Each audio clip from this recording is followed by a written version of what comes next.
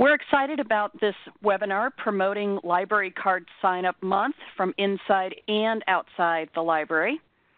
I'm Kathy Lussier, the Engagement Coordinator for LibraryAware. It's a product of NoveList.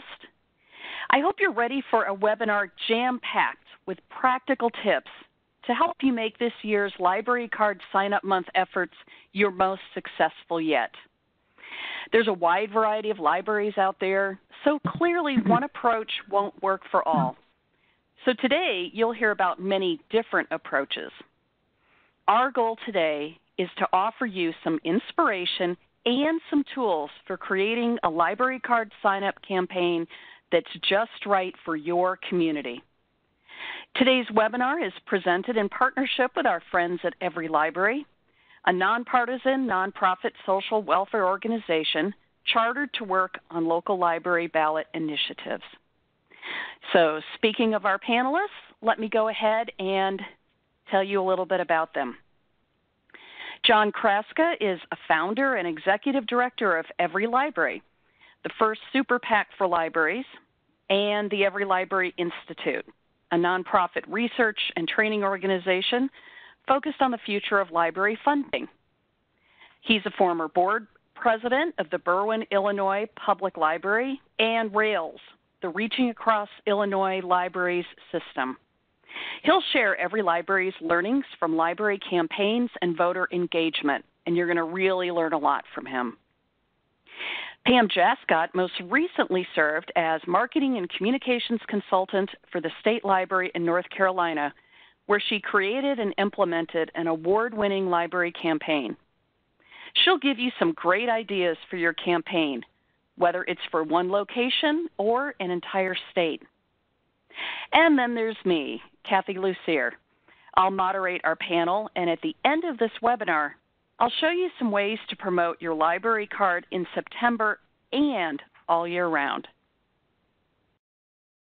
So Pam, I'd like to start off with you. You coordinated statewide library card campaigns for North Carolina. So how did that one campaign work for all the libraries in the state, different sizes, services, and communities? Tell us about that. I'd be happy to, Kathy. Well, the way we set it up, because we have such diverse communities in North Carolina, we decided to make it like a shopping spree, and we encourage people to shop. So library staff used our plan, which included marketing strategies, event ideas, promotional materials, and also some key messages. But what they did is they customized it to fit their own communities. They were able to pick and choose whatever suited their library the best. And we encouraged them, though, to really think about a target audience. Who did they really want to reach in their communities? Because we know all the communities are different. You know, for example, like if they wanted to reach out to teens or stay-at-home moms or seniors, each library might have a different audience that they wanted to reach. And we really stress the fact that it's much easier to target your message when you know who you're trying to reach. Pam, I really think target audiences are key. I agree with you so much. So for people that might be new to all that, once a library chooses a target audience, how do you make sure that you're grabbing their attention? Kathy, there's several ways. What worked well for us was to really partner with someone that was well known to the audience. And, you know, we worked at a state level, so it might have been a little bit different. But we really worked to get an endorsement that would make a difference for our campaign. And so the state library, we had various spokespersons over a 5-year period. And they included Eric Stahl, who was a hockey player for the Hurricanes, Andy McDowell, who's an actress, and even the governor. In 2011, we really wanted to focus on the teen population for our annual card campaign.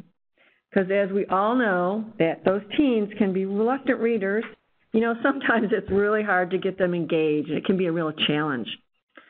So what we did in 2011 is we asked the rock star Beau Foy, and you'll see his picture up here, and he's from the indie band Ariel Down. And he agreed to serve as our spokesperson. So as you'll see, we made a really cool video with Bo in one of our libraries. Yes. Now, Pam, I'm going to interrupt you because, and you don't know I'm going to say this, but that's you over there on the right next to Bo, isn't it? Oh, yes, it is. Yes, trying to figure out how to make this video really cool. So, but we used the video to as a great hook for our marketing, and we found new partners with it. We were able to get some great media attention, and the campaign really was able to last a long time. Most of all, though, Kathy, we saw huge increases in our library card registration and some really great collaborative efforts between our school libraries and our public libraries, and this was a first for us. Those partnerships are really important because they really help us market our libraries.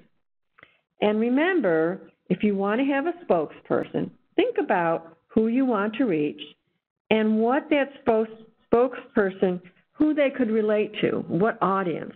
So like example, if you're in a really small community, you might want to even just get like a local teacher or someone. So just think about your community and who would work for your community. You know, I love that advice. And we had someone who wrote in on chat and wanted to talk about targeting the millennial generation. And I know you're, in talking about the video, this was a couple of years ago. Maybe today that's targeting them on Instagram. I know that's really popular with teens right now. Later, I'm going to be showing some ways that we can use social to reach people. I think that coming up with ways to reach, whoever your target audience might be, and I think it might be more of a challenge maybe with millennials, but I know that you did a lot with the teens with Bo. So talk about that, because that might give us some tips that this person and then also some other people talked about. And we do have a question about the partnership between school libraries and public libraries, which I'm excited to say because you're just about to talk about that. In fact, that's right. If I go ahead and move the slide for you, you will see, there we go. You're talking about building partnerships. So cover it all, Pam. It's all up to you. No pressure. Okay. So, well, we were really lucky with Bo because he was so enthusiastic. I mean, he would walk in the room and the place would just light up. The kids and the teens just loved him, and he really enjoyed interacting with them. I'm going to mention just a few examples of how successful Bo was as our spokesperson, just to give you some concrete things that we did. One library wanted to increase their teen card registration, so they put all their energy and they focused on that target group. And what they ended up doing is they had a poetry rap contest. They invited Bo to attend, and Bo chatted with the kids, as you'll see here in the picture, and he even gave them some tips on how to rap their poems. Having Bo there was a big draw. The kids were just so excited when he walked in the room. And many of those kids who participated had never even been in the library before. So it was very successful. And you had mentioned, Kathy, about the public schools. What we did with the public schools was we had the schools run the videos prior to our visit. And I must say, Bo was very gracious. He was willing to visit. We probably visited about 60 schools over the year. And so ahead of time, the school would run the video and encourage kids during daily announcements, Bo's coming to visit, make sure you get your library card. So that worked out really well. And then we also had Bo speak at the Public Schools Librarian State Annual Conference, and he generated a lot of excitement here with the librarians and really encouraged them to take the campaign back to their school. I really like this. Now, when you got Bo to do this, and I hate to put you on the spot here, but did the North Carolina State Library pay him to do this? Do you normally pay spokespeople? My library never had money to pay spokespeople, so and you'll see some slides about that later on. What was your experience on that front? No, we never paid anyone. Most of them did that out of the goodness of their heart. Nice. And we were very lucky on that. Bo was one that did over the top. I mean, he, like I said, we visited not hundreds, but about 60 schools. We traveled all over the state. Some of our other spokespersons didn't do as much personal visits, but they recorded things for us and did TSAs and things like that. So it varies depending on the spokesperson that you get. Yep, I like that. Now, since most libraries might not have a rock star to back their campaign, and it might be a very local campaign, maybe one library, maybe a dozen, how do you recommend they get started? Well, I always feel it's really good to start with your staff. You want to get them involved and engaged. You know, ask for volunteers of the staff to help with the campaign. Ask them who they think maybe should be the target audience. To me, it was always amazing, and maybe it shouldn't be, but how much information the front desk people have. You know, they're waiting on customers every day. They get to know folks. So talk with them, brainstorm ideas on how to reach different audiences, and also ask the staff if they'd be willing to share their stories. So there's a lot of different ways, but really try to get that staff involved. That's an interesting idea. Was it hard to get them to participate, though? Not really. Most of the staff were really excited to be asked. It kind of made them feel like they belonged to a larger cause for the library. You know, many people on the circulation staff really liked just having a change of job duties. We found several who were great at providing tips on, you know, actual different groups to talk to, neighborhoods that we should target. One library even had their staff wear buttons, you know, library card sign-up buttons, so that it often sparked, you know, conversation maybe at the reference desk or, you know, other service points throughout the library. And I really like this. One library got their pages involved, where as the pages were out in the shelves, shelving books, they actually engaged the customers and they said, hey, I see you've got a card, but have you thought about bringing a friend to the library and encouraging them to get a card? So that was one thing that libraries did. And, you know, Kathy, you can always create a little competition. See who signs up in your staff for the most library card holders and new holders. You know, maybe offer the winner some lunch with the director or gift cards or whatever motivates them. It really doesn't take much. And also, don't forget your volunteers who work at the library. You know, you want to get them involved. Board members are often influential in the community, and they could be great spokespersons or, you know, talking about the library campaign. It's, you know, it's really surprising, Kathy, how many people are willing to help. You just need to ask them. Yeah, I really think you're right. Mm-hmm. Another idea that worked really well in our libraries was to have other people tell the story of how important a library card is. It's, you know, it's that power of third-party endorsement, you know, focusing on real people in the community. So, like example, if you're targeting moms or parents, you know, have a mom tell how important it is bringing her children to the library. You know, she could do a quick chat with parents or caregivers at story time. She could do a podcast or have her speak at community groups. One library, I thought this was a great idea. They had the county commissioners work at the circulation desk signing people up for library cards. They spent a few hours at the desk, and it was just a great way to get some publicity. You know, the newspapers love that. And it also was a really good way to generate some interest. And I think it was also another great way to educate the commissioners what was happening in the library, because they were actually there seeing what was going on. And last of all, you know, don't forget the kids. Kids are great too. We had one homeschooler who was a very active library user. And he shared his story talking about how important it was for him to have use of all the resources in the library. You know, the library was his school. So, you know, all these stories, they can be recorded, you can stream them. They can also work well as a teaser for getting media coverage. And, you know, last of all, we just want to remember word-of-mouth marketing.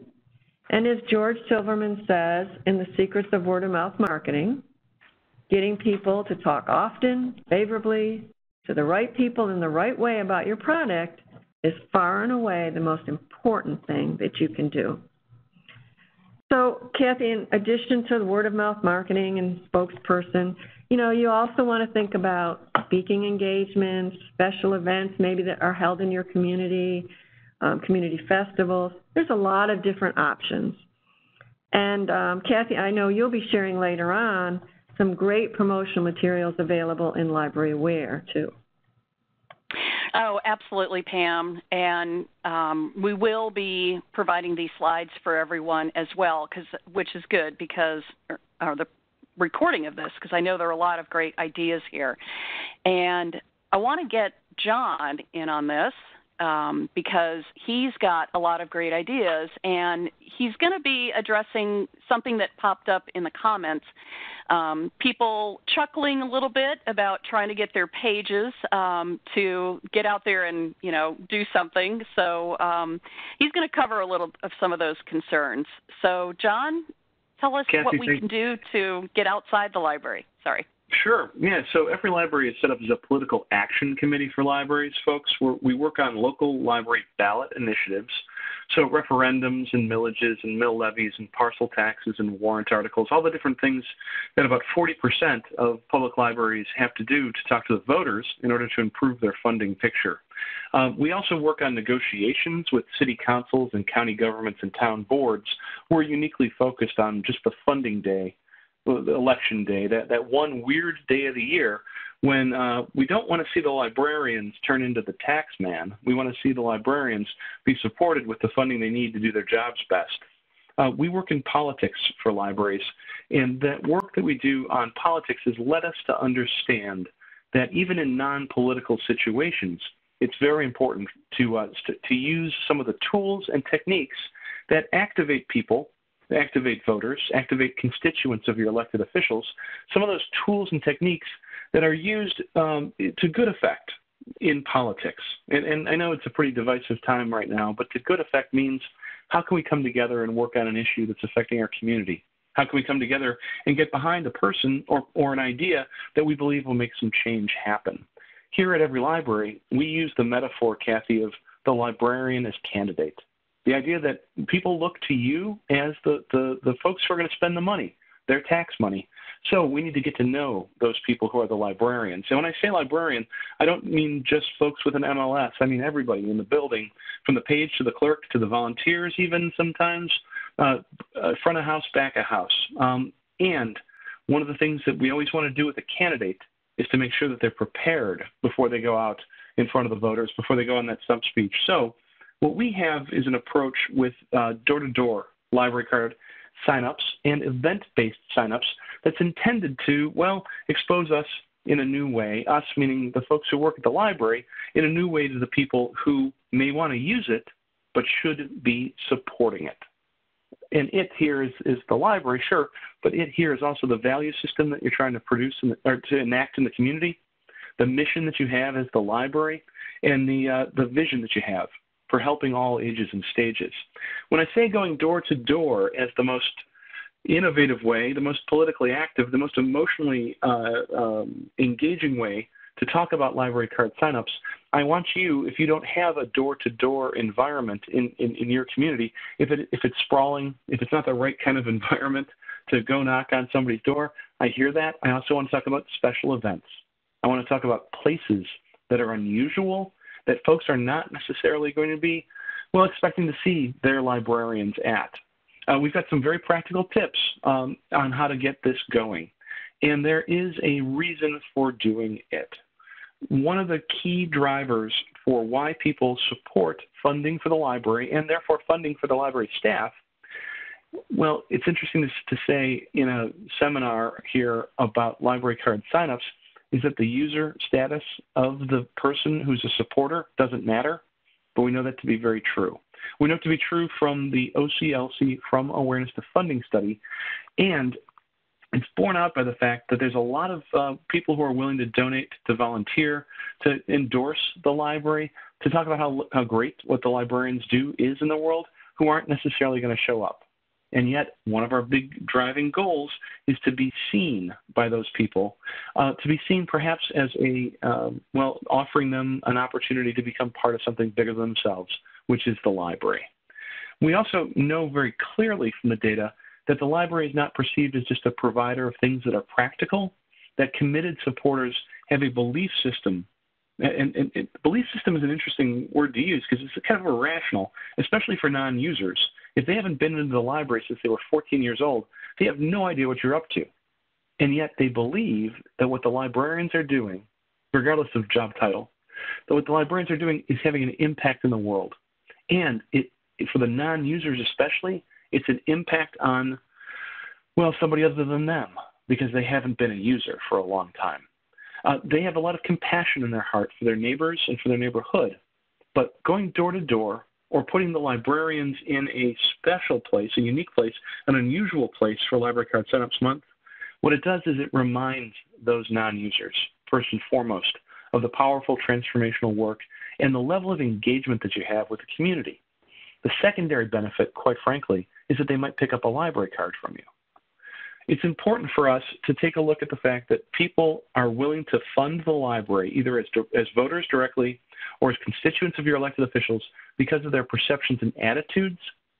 And I got to say this, if their perceptions and attitudes are formed by driving by, seeing the parking lot is full, and thinking everything is fine, when you actually have budgetary challenges and you have a great deal of hope for how you could serve your community, the best way to, improve their perceptions and update their attitudes is by meeting them in a personal way. It's the perceptions and attitudes about the institution of the library and the people who work there co-equally. And I want to emphasize that for a moment because we tend to use the word library all the time in our advocacy work, but we tend not to say librarians or staff. And yet, people are willing to fund the library based on their perceptions and attitudes of the institution and the people who work there. And if all it is a drive-by relationship, how do we break through that and get to folks who probably do care, who should care a little bit more, who may actually want to use the place? I'd suggest that the best way to do it is this door-to-door, in-person, event-based, and special location-based approach. Okay, John. You're going to be scared. You're going to scare people with that. So yeah. I just want people to know. Yeah, John is going to give you some tips on that. So start getting ready for those tips. I think it's really going to be helpful to people. It's very practical and it's absolutely terrifying, Kathy. I'm saying that in the most loving way possible because it's actually in the data. Since 2008, we've known, based on the OCLC From Awareness to Funding survey, that the image of the passionate librarian as a true advocate for lifelong learning is a key driver for people being willing to support the library as a donor, as a voter, as a funder, as a volunteer, as a networker, and yet we tend to hide behind the reference desk. I'm looking to have people jump over the reference desk and circ desk and find new ways to interface with the public in order to be seen, not necessarily as a servant, but as a proxy for their compassion. To be able to say to somebody, do you need this library card? And they say to you, no. And the next question that you have for them is, do you need this library? Is there somebody in your family who does? And they say, no, but maybe. And then you say, is there somebody in your block or in your neighborhood that you know who needs access to this most basic form of enfranchisement for education, for lifelong learning, for connections to the community, for their own economic well-being? And they will say, yes, I think I do. And thank you for taking care of those people by bringing the library to them. All right, practical stuff around politics too, Kathy, is that it all comes down to the fact that in politics, aside from really big, well-funded campaigns, one of the key driver for people voting for other people or people responding to ideas is that they've had some experience of that person who's running for office. And in the librarian as candidate metaphor, that's really important. Or they've had some sort of experience of the issue that somebody, you don't get to knock on the door and the guy from Greenpeace says to you, get in the dinghy with me, we're going to go out to the North Sea together. The knock on the door from the guy from Greenpeace says, I love whales, do you love whales? If you love whales, here's how I take care of whales. If you like that, please give me a check. But somebody's got to get in front of you to talk about your shared value system, about the whales, about seals, about lifelong literacy, about helping kids read at grade level. So, practically speaking, Kathy, walking door to door or special events or unusual places is intended to do two things. One is to pull folks out who work at the library, who, as Pam said, are the best representatives of the library, to put them into a context that is unusual, to have that sort of unexpected and well, let me make sure that's not unwelcome. So I've got some tips for you here. We've got a quick start guide that you can download off of the website. I'm expecting Molly to pop the URL into the chat for us in a moment. But a quick start guide to help you think through, well, where can we do it? If it's not a door-to-door kind of town, what are our unusual places? And why are we going to go to those places? And how do we make sure that our team is safe on a Tuesday night, a Thursday night, and a Saturday? We're not looking for you to suddenly leave the building empty for a month. This is a short-term, high-impact opportunity. The approach could be for your neighborhood door-to-door. And there are particular places, I'll get to that in a second, that might be more valuable than others. But there's special events and unusual places, even if you can't do the door-to-door walking. The image on the bottom right here, as I'm looking at the screen, is from our colleagues at the Kitsap Regional Library across the water from Seattle. And across the water is important because they did library card sign-up on the ferry. There's a couple ferries every day that go from Bremerton and Bainbridge to Seattle, and it's a captive audience for 43 beautiful minutes. And to have the library card signups happen in that context, our colleagues in New Orleans keep threatening to do library card sign up on the streetcar named Desire. And in Chicago, my hometown, we could do it on the L. There are places like, even the smallest places, the Casey's General Store and the gas station, to do library card sign up month at the gas pump. To someplace that is very rural and very remote, there are 2 or 3 places that might have, well, a waiting room or a place to gather besides the library, and it might be a bar stool or a restaurant. There are opportunities even, and we're working on this one right now with a library in Michigan, to do a ride along with the pizza delivery guy. The contact is very important. You may or may not receive a completed application through that contact. But what you've done is started a conversation with people about the value system the librarians have and that you're trying to put to work as a mission-driven organization in the community. And the people who do that ride along or stand at the gas station or on the ferry or walking door to door are the best representatives, as Pam said, for what you're doing. All right, when you go out, or I'm sorry, before you go out, I need you to think through, as part of the quick start, what your big thing is, because the big thing is not you need a library card person I'm talking to. It is that you have instituted recently, and recently could be as far back as 2 or 3 years, recently instituted something. Well, the reason it's 2 or 3 years, Kathy, is because these people haven't been to the library. They're not library card users, you know? So yeah. What's the big thing that you've got going on at your library that you want to share in the community? And as Pam said, there's many different audiences that you could be talking to. So what's the big thing that you want to carry, and then ask if people need the library card. There are different places to go. This was Cedar Rapids Public Library in Iowa. We worked with them in the lead up to their campaign on door-to-door library card sign-up month, and there's a couple of different reasons to go places. Sometimes it's because a neighborhood has, well, diminished or difficult access to the library. Great, let's go there. Another reason to go to a neighborhood, and this could be for event-based or for special locations too, is that they haven't noticed you, especially in places where there's new housing builds going on. A lot of new folks, a lot of turnover in the community. Well, let's go knock on the doors of our new neighbors. And the other reason to go to a particular place might be for the leverage that you get, because you might want to go to that neighborhood because of the donor base or a political base or a demographic base that you need to meet. All of these are legitimate reasons. They might not be concurrent with each other in any given year.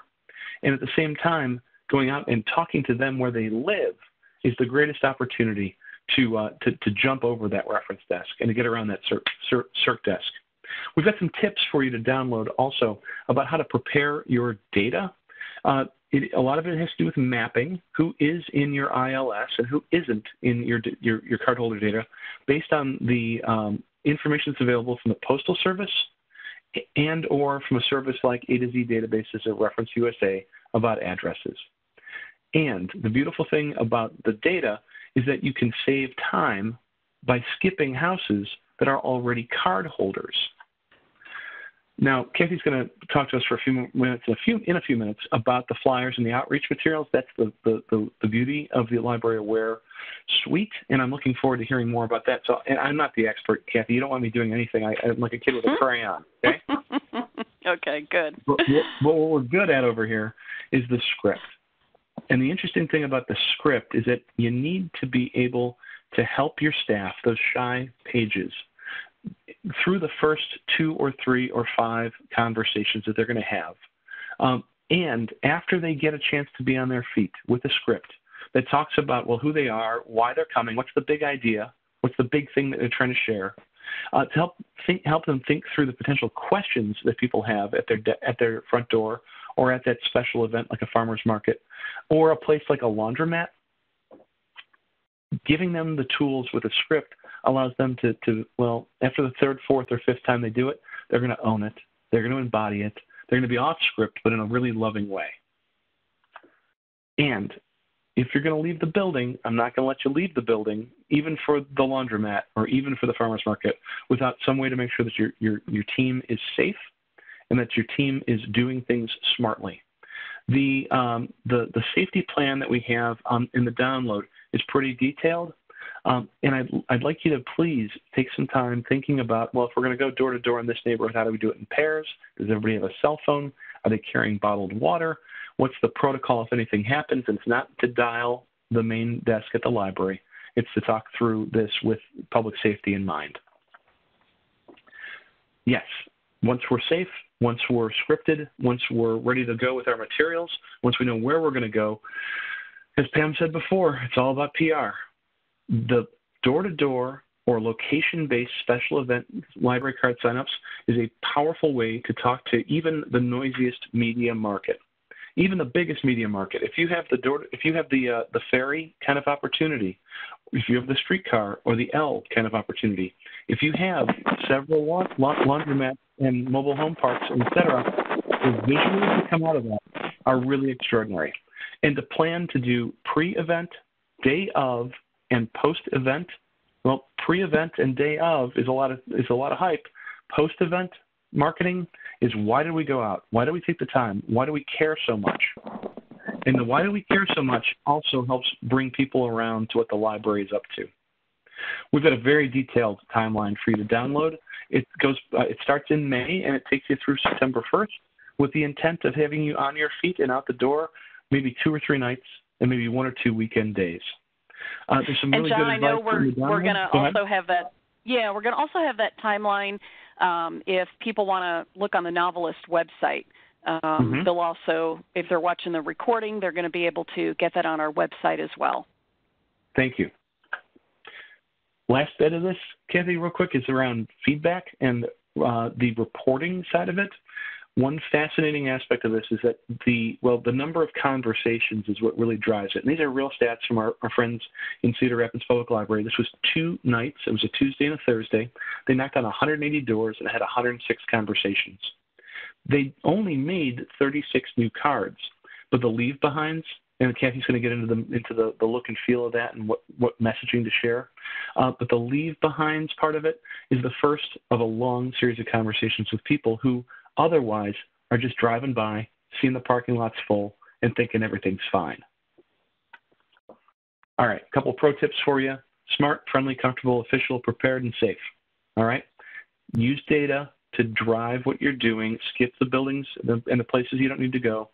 Look at the data about where people live and where the cardholders are in order to determine where you should spend your time. The comfort of your staff and your volunteers is paramount, and that includes being safe and being prepared. And you finally have, folks, one of the best uses of the tote bag ever. To bring the library tote bag full of all the fantastic materials Kathy's going to take you through so that you look like you're from the library, it's the best cross-marketing opportunity for a tote bag ever. I love that, John. Thanks. My pleasure. Thank you.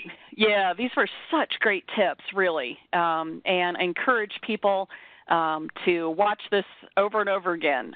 Really jot down these notes. Lots of great information here from an expert. So really great ideas. Thanks, John. I'm going to talk a little bit about what you can do to spread that word now that you have all these great ideas. So let's talk about some marketing materials. And we do have a question about targeting businesses, and I'm going to actually touch on that. So see if that answers your question.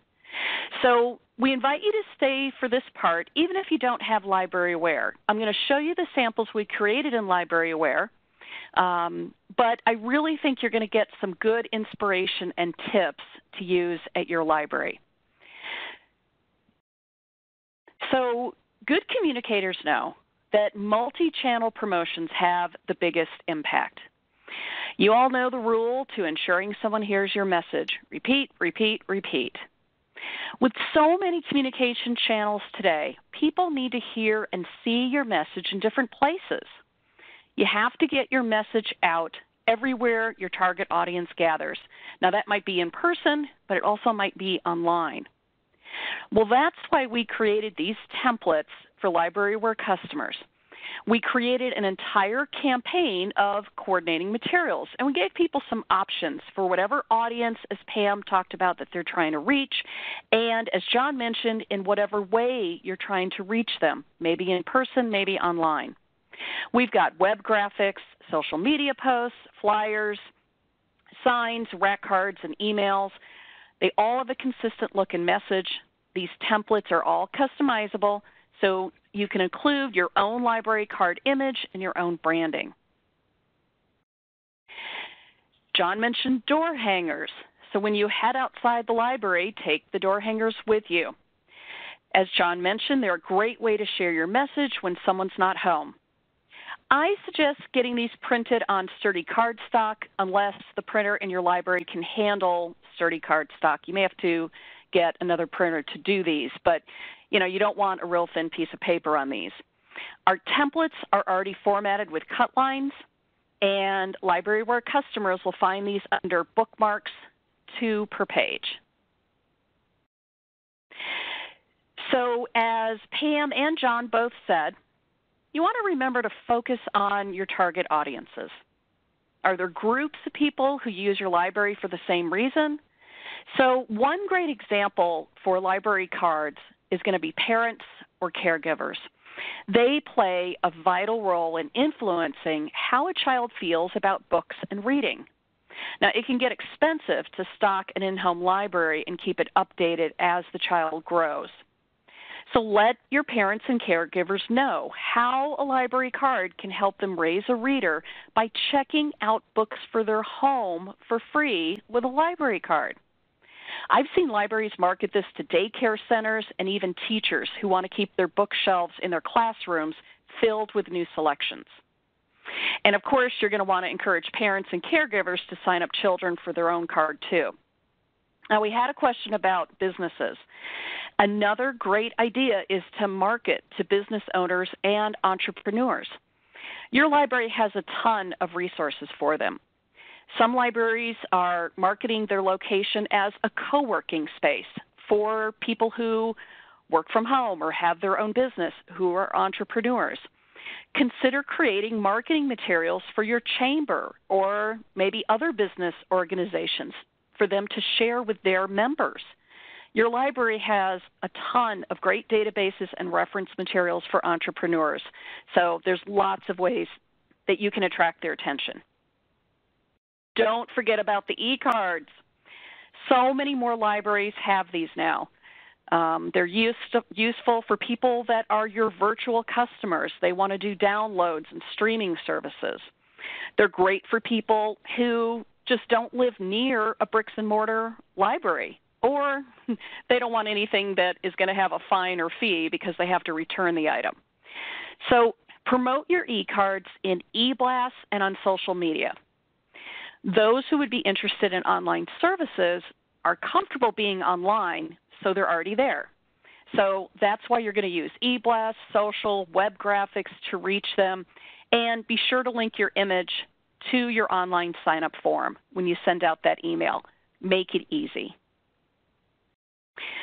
John touched on this when he talked about library funding, and I went through this personally at my old library system.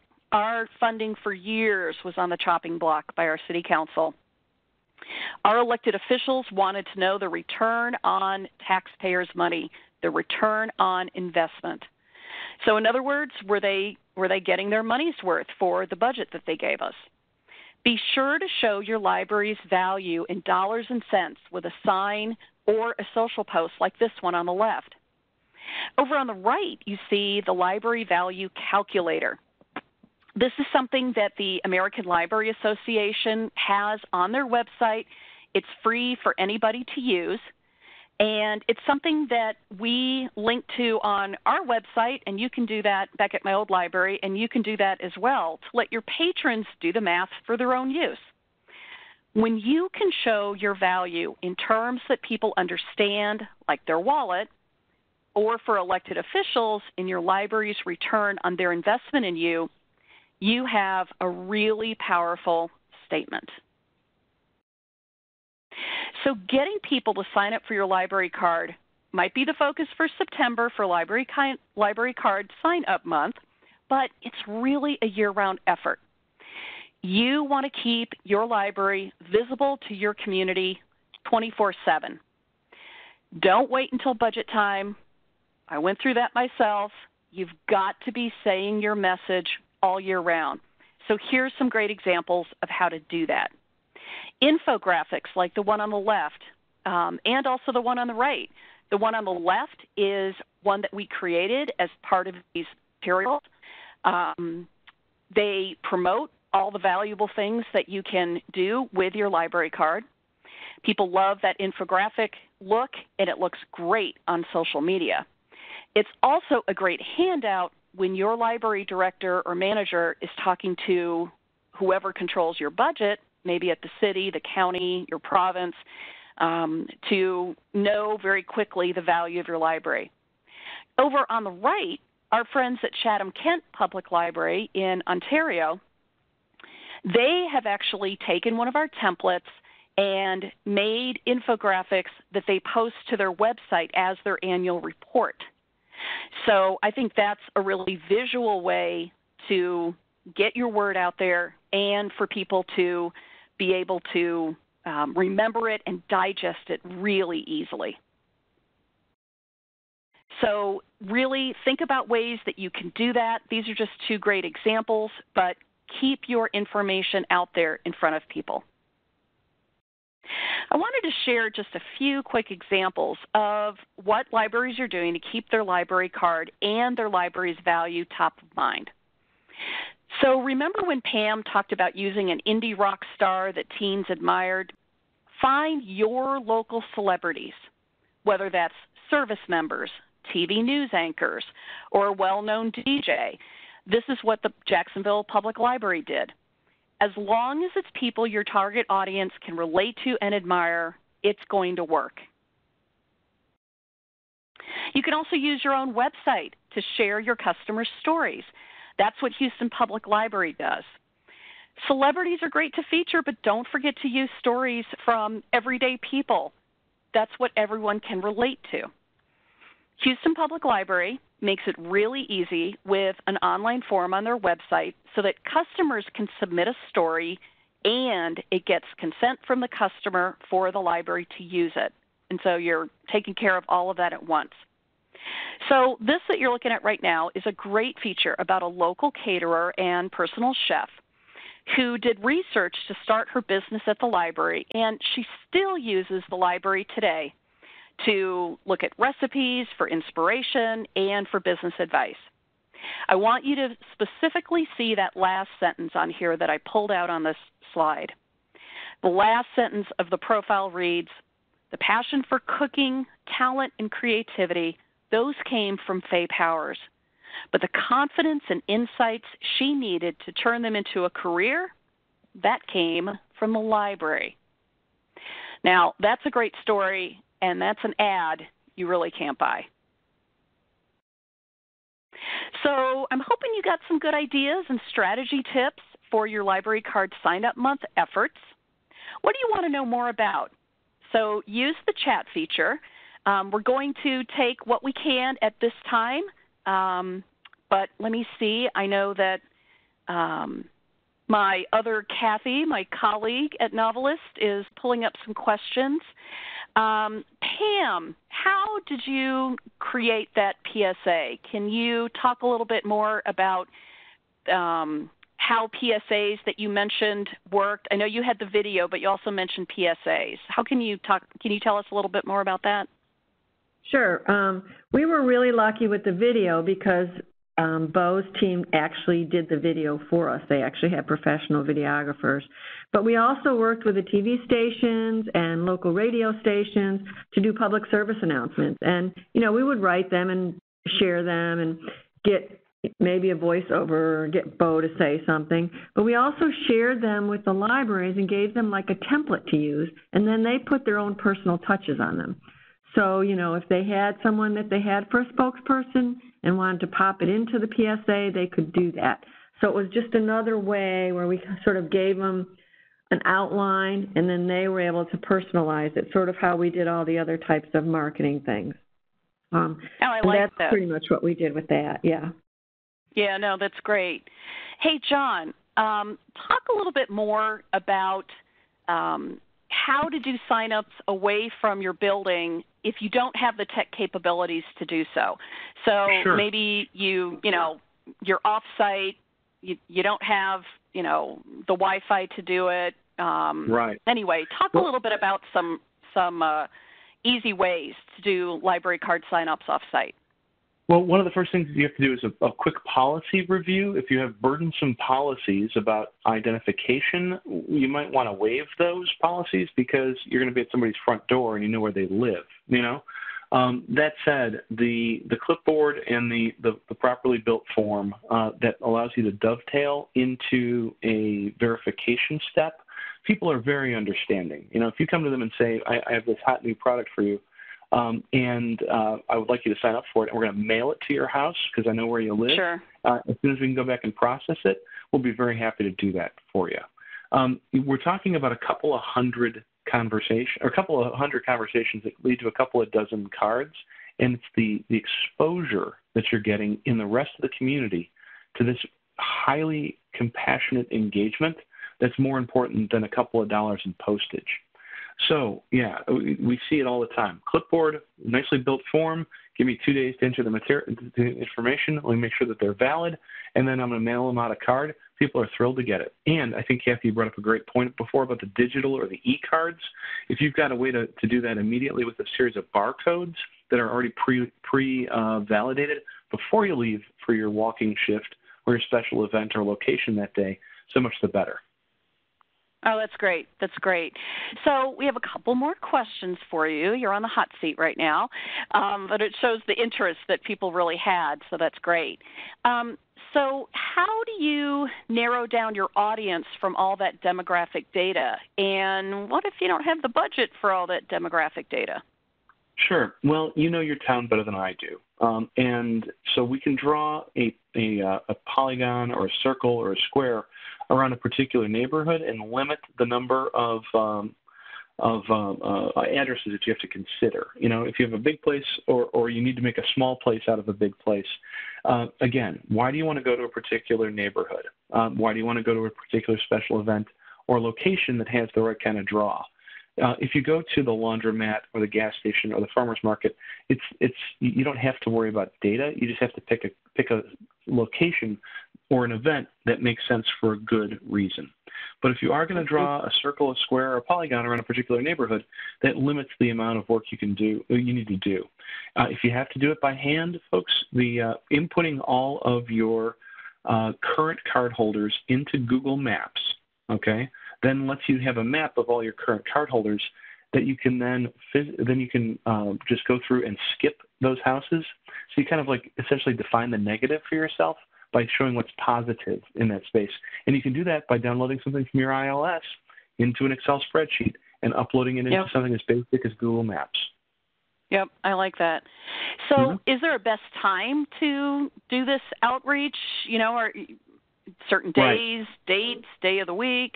From what we understand from political campaign consultants that are out there, the best days, the best times and days to go knock on somebody's door are Tuesdays and Thursdays, Saturday days, and Sunday afternoons. But it really comes down to when you've got the volunteers and the staff capabilities. Again, this first time that you do it, even the 5th or 10th time that you do it, it's more about being seen doing it than the raw numbers that you've acquired of new cards. It's the visibility of you being compassionately engaged with the community. So if it turns out that the reporter from the local newspaper or the TV folks or the camera crew or just the iPhone can only come with you at 3 in the afternoon on a Wednesday, make that happen, okay? Sure. Yeah. I like that.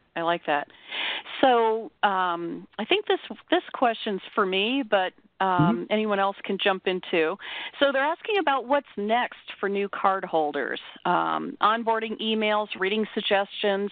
Those are all great ideas. I can tell you that several libraries are sending those onboarding emails. So they're pulling a list on a regular basis from their ILS of new card signups and immediately sending them an email, welcoming them to the library and pointing out those features at the library that they can start taking advantage of. Maybe it's letting them know about some of the databases that you have. That they may not even know you have. So many people today still don't know that libraries have ebooks, they have downloadable music, so many things that people are paying for, out of pocket that they can be getting free at their library. We did a webinar not too long ago, so if you want to look on the NoveList website, you'll be able to find that. It was on promoting your collection. That's one thing that you can do through those emails. We've also had a webinar on reaching people with all of those online databases that you might have, and it was called I Didn't Know My Library Had That, because we hear that all day long at libraries, don't we? It's the best name for a webinar ever, because it's absolutely true. That's great. Well, and it was because I was explaining, when we were discussing what to call the webinar, I said, if I hear one more time, I didn't know my library had that. And we were like, that's it. That's absolutely it. So let people know about those items. Yeah. Yeah. The advocacy corollary to that title is, if I had only known, I would have helped. And if I'd only known I would have helped is why we want to go out and talk to people where they are at. The spontaneous, I'm going to wake up on a Tuesday morning and decide to come into the library after not having a card since I was 14 years old myself. I don't come into the library because I've been evangelized. Those are a few number of humans, So part of the evangelization process, part of that engagement process is to go where they are at. It's the first point of contact, perhaps, that they've had in an awfully long time with their libraries. And yet they care. If I'd only known, I would have helped. Yep. I agree. Kathy? Yeah. You were talking a little bit about businesses and letting them know about the resources that the library had to help them. One thing that we also did with businesses was, a business wants to draw traffic to their location. So we sort of partnered with businesses in that if we told people if they got a library card and they went to a particular business, the business might give them like a 5% discount or offer them some kind of special product. And that way you sort of help the business by driving traffic to them, but you also had a little partnership there where they would mention in the business to go get a library card and vice versa. And that helped both parties there. So just another way to look at it. Oh, yeah, Pam, you're just reminding me, back when I was at the library, at Jacksonville Public Library, we had a great relationship with our local symphony. And they did programs for adults, teens, kids, the whole gamut.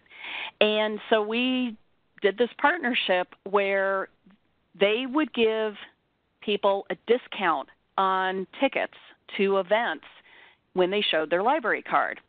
And so, promoting really popular shows that came into town. We started doing this with a local community theater. Things like that were really successful. John, what was the most popular location for a sign-up, library card sign-up that you knew about? The ones that are done on or near public transportation nodes are always really fascinating to me. And it could be the senior bus, the senior shuttle. Some people have asked what happens about the assisted living facilities or senior care facilities. Those are great. Of course, they have a lobby. They've got a lunchroom or a dining room, I should say. But transportation nodes where people are going to be sitting there doing nothing for a while are really interesting. And those partnerships then, because the public library, if it's not a node on the transportation network already, it's usually, hopefully, in proximity to it, and they're additive to each other in terms of the audiences. Those are the ones that I think are great, and that includes the ferry. The other ones that I got to say, Kathy, just the basics on door-to-door. Even if you've got just a little part of your town that you can go to, it might just be a couple of blocks. The opportunity to go knock on somebody's door and have the door open, and there's a kid standing there, and you say, "Hey, can I speak to your parent or guardian? I'm from the library," and they shout back to the rest of the house, "Hey, the librarian's here to talk to you," is a real thrill. Well, and I know that a lot of people on the chat, a couple of people on the chat, but you mentioned it to me previously, farmers markets. You have a great cross-section of the community. People know that they're going to go from table to table or booth to booth, so it's not like you're sticking out like a sore thumb or you're being pushy. So I think that's a really great, friendly place to be, getting people to sign up for a library card. You accused me of scaring people earlier, so I'm going to do one more thing that might be a little scary. And that's that okay. I'll only let you go to the farmer's market if you stand on the customer side of the table. If you stand on the comfortable side of the table, I'm not going to let you do it. You have to be out there with your clipboard in the stream of traffic. Otherwise, all you are is a passive. You're just passive, What? And then my last tip, if I could, if you're thinking about where could I go to do this, I can't picture it. John's crazy. I'm not going to go stand at the gas station pump, though some of you are, and I know you're loving this idea. Okay, my advice to you is go where the Girl Scouts have been. They've got it going on. They know the terroir already. The terrain is thoroughly mapped out by the Girl Scouts.